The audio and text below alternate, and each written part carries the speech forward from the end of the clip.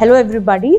We as a Garbhagudi team happy to announce the third year of our Paripurna offer, where couples who are unaffordable, who require IVF treatment but have been pushing it for years together because of financial issues, this is a boon for them.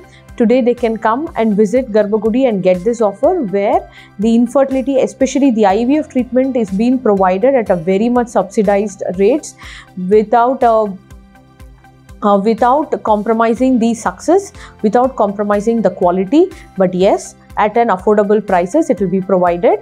And for this they'll have to register in the month of December only, and they need to visit the Garbhagudi website or the GG Care team, where they'll be provided a code and then the application form will be filled, and following that the internal committee at Garbhagudi will process the application and then decide on the discount or the offer that needs to be provided for any couple. So anybody who visits in the month of December can avail this offer. It is a boon for those who come from rural areas or who are a low socioeconomic or low income status. They can avail this offer. Thank you.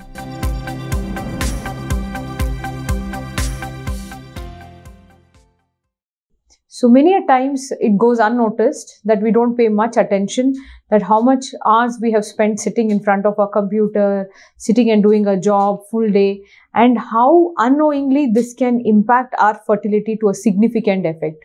So this is what I'm going to tell you in today's episode. Today I'm going to talk about the effect of prolonged working hours on infertility.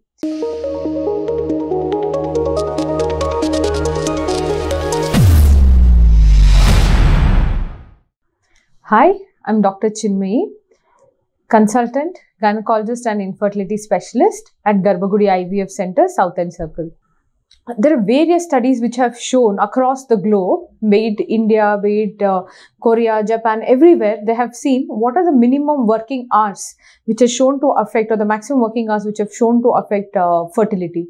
If we see on an average of 50 or more than 50 hours per week have shown to reduce the pregnancy chances, both in case of males and females, due to various reasons, their work pattern, the amount of stress they are exposed to, how it impacts, all those things. And it has also shown women who work more than 52 hours per week have a 20% reduced chance of conception during their reproductive age compared to the other counterpart who work less than 40 hours a week. So this is because in women, the entire menstrual cycle is maintained by a rhythm of hormones that is released in the body. The certain hormones which is released from the brain, that hormone go and act on the ovary, make the egg production, and the egg itself releases certain hormones which again go back, act on the brain. So it is entire axis that is maintained, which is called an HPA axis or an HPO axis. So what happens when there is too much prolonged working hours, or you're sitting at one place and working for a long duration, the amount of stress in the body increases, and this causes, there are certain stress related hormones which releases in the body, and this will alter the entire cycle of the reproductive system, because of which she might notice there is disturbances in her egg production, menstrual irregularities, infertility, and also when a woman is stressed too much, there are certain chemicals, endorphins, which are released from the brain that prevents the embryos from attaching to her uterus. So because of these reasons, she might face infertility. Whereas in case of males, whenever they sit in one place and work for a long duration, what happens is something called as genital heat stress, which produces. So you sit in one place for many hours, so 4 hours, 5 hours, the heat around the genitals is increased, the temperature around is increased.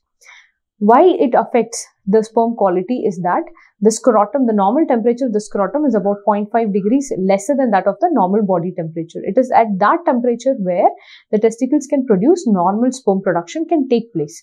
But what happens when you sit for a long time, because of this heat stress, there is a change in the temperature around the testicles, because of which it affects the sperm production, the motility of the sperm gets affected, the quality of the sperm comes down, there is more of damage within the sperm, which is called as DNA fragmentation. So all these increases, and they usually don't present with some symptoms other than infertility. So this is something which goes most of the time unnoticed. It is mainly seen in certain professionals, especially IT professionals, where they sit for long hours. In case of drivers, be it auto drivers, bus drivers, or even in those who work in case of heat environment, like those who work like contractors or working in a lot of dusty environments, standing in the sun for a long time, all these can trigger this heat stress. So therefore, how do we overcome this? Is we need to be careful, take breaks every 2 hours, go for a walk, consume good nutritious healthy diet, especially vitamin C rich diet that gives antioxidants, which reduces the oxidative stress to the genital organs and thus increases the quality of the sperm or the egg. So these vitamin C rich fruits like orange, berries like strawberries, blueberries, so all these things will reduce the oxidative stress. Consuming more of green leafy vegetables, fresh vegetables, not using artificial flavors or going for canned food. So going for a more nutritious, healthy, organic diet will definitely help them. Then de-stressing themselves, working for prolonged hours. The second most common factor how it affects is through stress. So whenever you're too much stressed, you need to de-stress, either going into sports, trying meditation, yoga, all these things will help in de-stressing.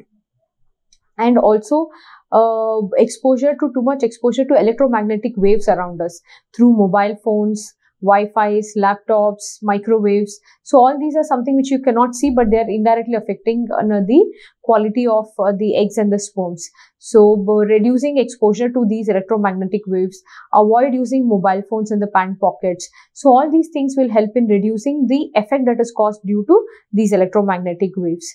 And also working in different hours, like doing more of night shifts, less of like sleeping in the day. So body is, there is a rhythm in our body that is called circadian rhythm, where it has been destined that we have to get up at this time, you have to be awake at these hours, you have to sleep at these hours.